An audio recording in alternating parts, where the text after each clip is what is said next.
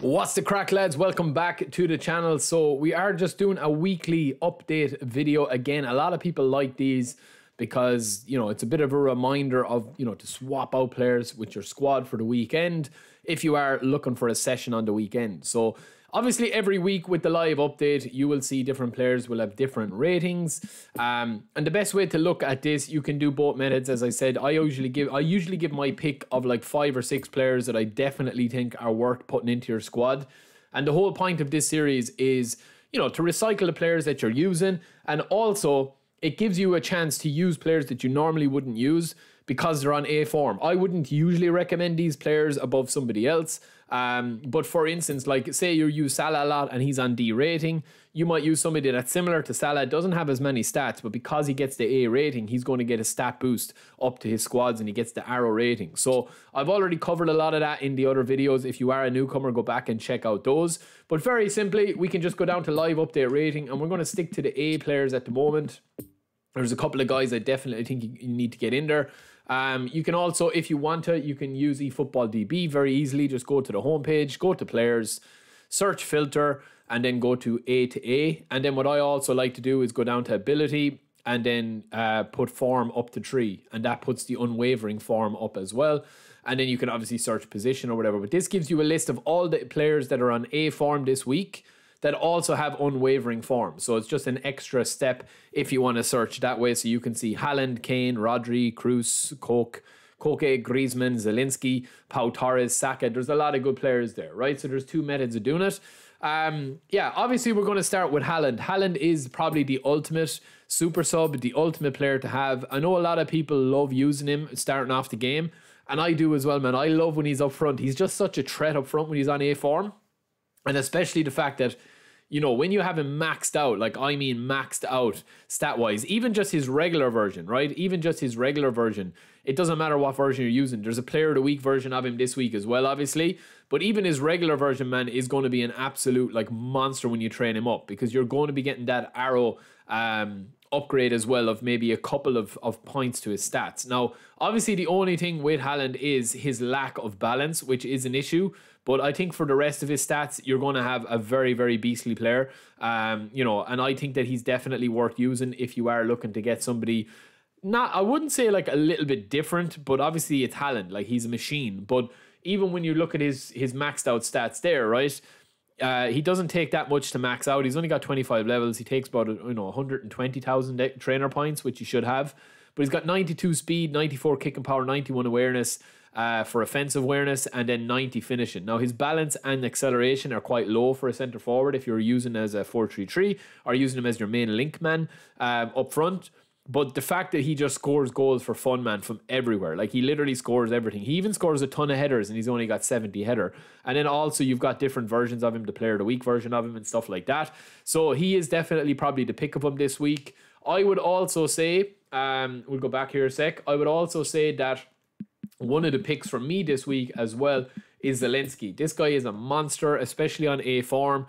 Obviously, with the standard players, you're going to have to train him up in a specific way. But this guy is a machine, man. He is one of the best attacking midfielders in the game because of the stats that he has. Now, you might be thinking, right, obviously, you're used to playing, you know, somebody in attacking midfielder that could be down this week, and you might want to rotate in a player that is able to do everything. Well, Zielinski is potentially able to do everything that you could possibly want him to do.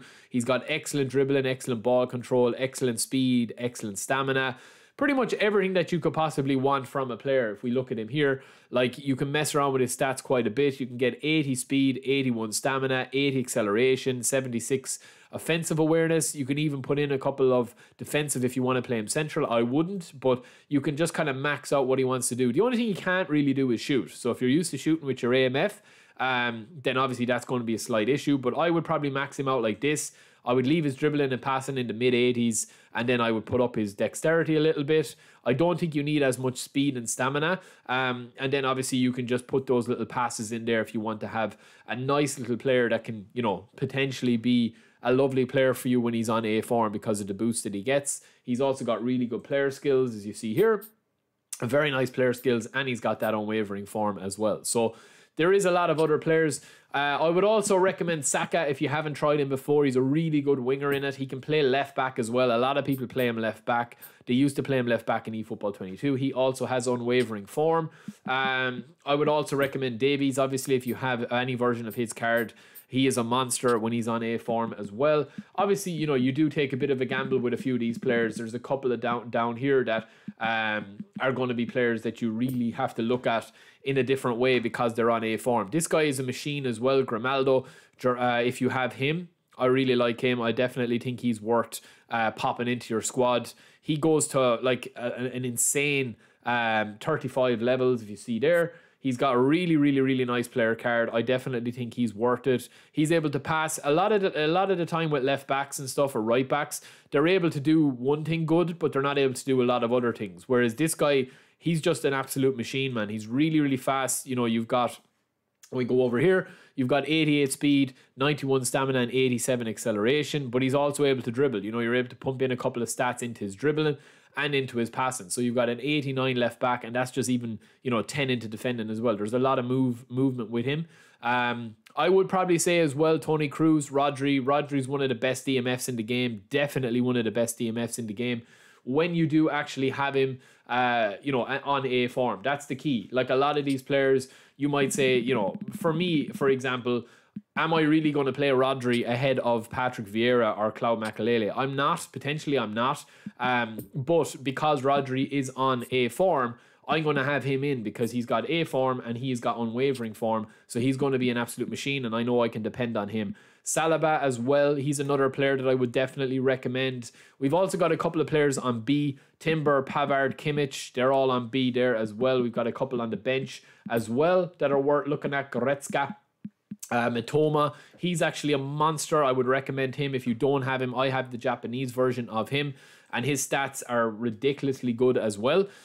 So yeah, if you do want to check the B players as well, you can do that. Obviously, they won't be you know, as good as the A's, naturally enough. But you've got De Bruyne, you've got Benzema, you've got Courtois, Kimmich, Bernardo Silva, Goretzka, Fabinho. You've got a lot of good players there, and I definitely think, lads, if you are a newcomer to the game, it is very vital that you are playing informed players because they play, obviously, with the stat boosts more consistently. If you're playing a player that has like a C or a D form, such as Mbappe this week, I think has C form, or D, yeah, C form, and then Salah has D. So if you're used to playing with them, you know, you're going to want to rotate him out. You know, the same with Varane there. The same with Van Dijk, he's on C. And there's a lot of players that are on B and A. Dembele was on A last week. He's on D now. So make sure that you do check out that. And again, it's something very simple, but those are my picks for this week. So yeah, that is it for me. I will talk to you in a bit. A very simple video, but just a bit of a reminder for you. Let me know what players you're using with the live update this week, and I'll talk to you in a bit. Peace.